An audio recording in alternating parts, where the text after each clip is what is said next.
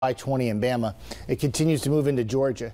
We look to our north and west. This will be the little pulse of energy, so to speak, that brings in some showers and thunderstorms for us today. Heavy rainfall just battering the Big Easy right now to our south. And we have potential for some heavy rainfall too in the form of some scattered thunderstorms, some gusty winds, and even some small hail. We're in the upper 70s.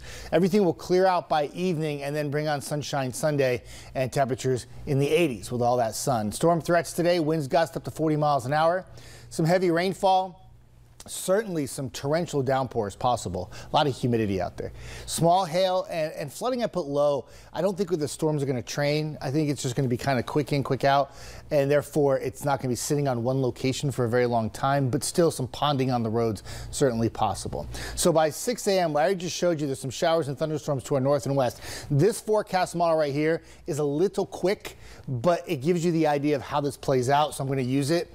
By 9, 10 o'clock, you start to see some showers and thunderstorms become more numerous. And then the noontime hour, a good chunk of the Tennessee Valley is dealing with some kind of heavy rainfall, the potential for those stronger storms. It'll continue into the afternoon. This is at 1 o'clock and then again at 2 o'clock, mainly south of the river, but we're not done yet. There's actually going to be another little area of thunderstorms that develops off to our west by about 3, 4 o'clock. That too has to swing through the area.